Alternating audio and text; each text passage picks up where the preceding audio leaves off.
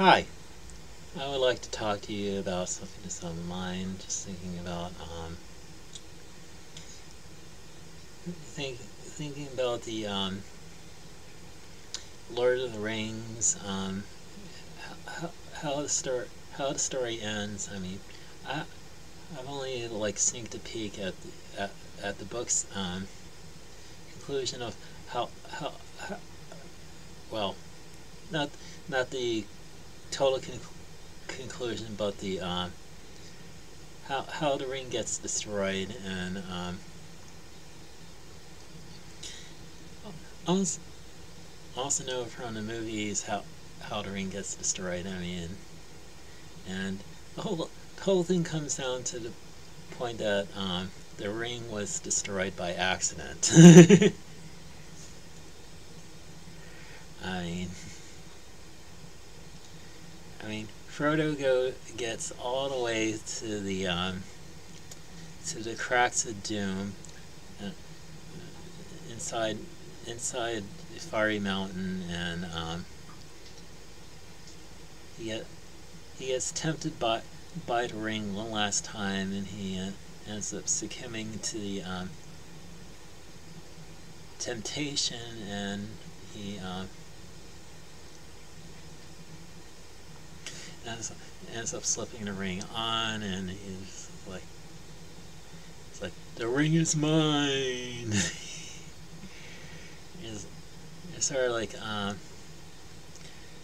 what if Jesus end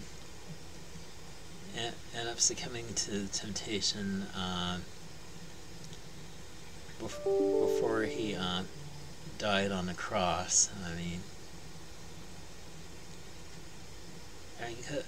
Because the whole thing is like like symbolism for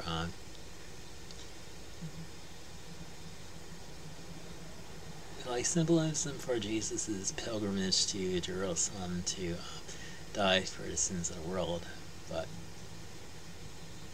here we don't necessarily have a perfect representation of that in the Lord of the Rings. We just get Frodo going all the way to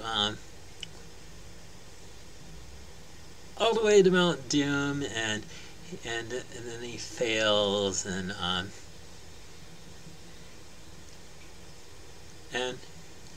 what happens after that?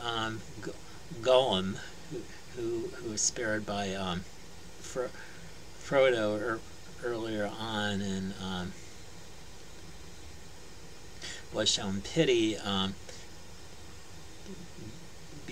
Bites the ring off of Frodo's finger, and he goes, "My precious, my precious, my precious."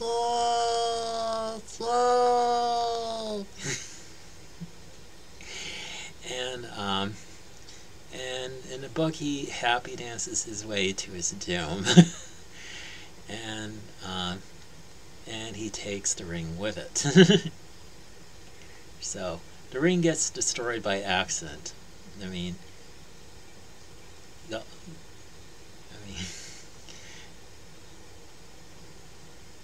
course, in the movies, Gollum gets the ring back from Frodo, and Frodo and Gollum struggle with each other, and they both fall over, and Gollum falls to his doom, and ends up taking the ring with him, and it gets destroyed that way. I mean, the whole thing is basically that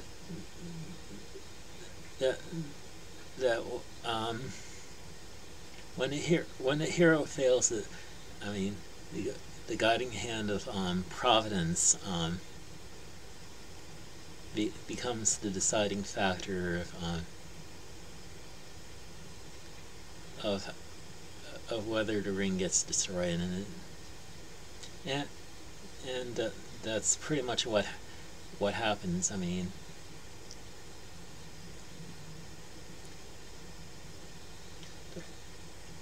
the whole thing is an act of God, or the God of Middle Earth. I mean, who's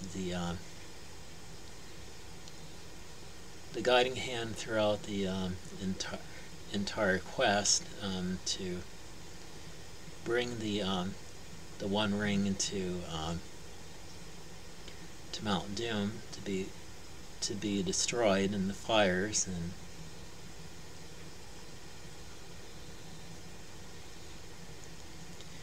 and with that one ring destroyed, Sauron is also destroyed as well, and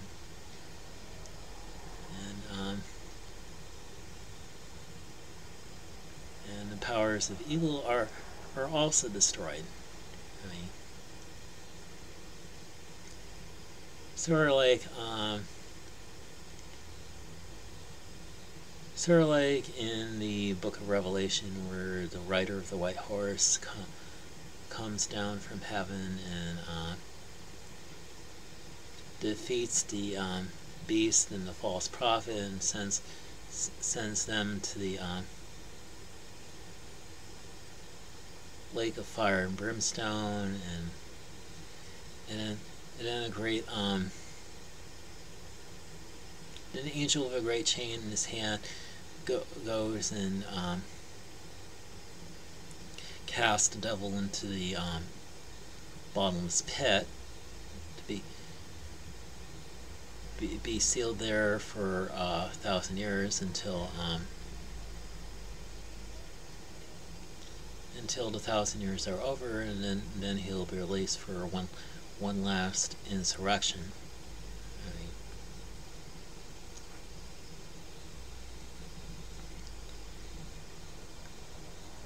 yeah.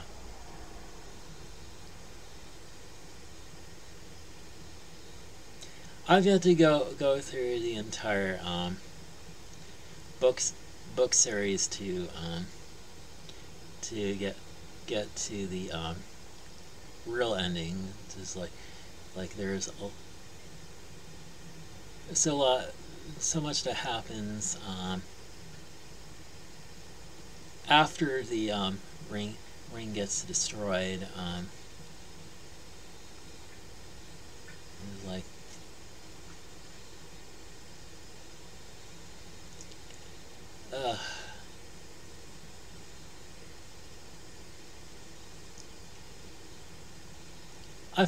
I find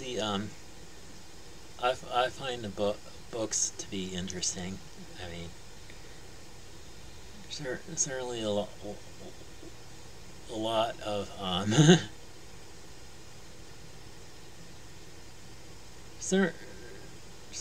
certainly a lot to imagine in my head. I mean, think of all that goes on in Middle Earth, and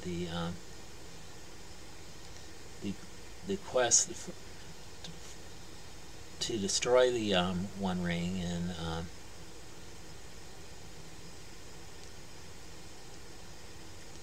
I don't know.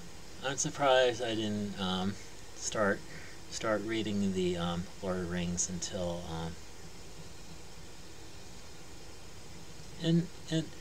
until this year. I mean, sort of like part of my bucket list of things to do before leaving Earth. I mean, gotta make sure you read The Lord of the Rings. I mean, it's a good book. I mean, I would definitely recommend it over something like A Song of Ice and Fire. I'm not sure I'll even read that. Anyway, that's pretty much all I have to say in this video. So, have a good day, and God bless you.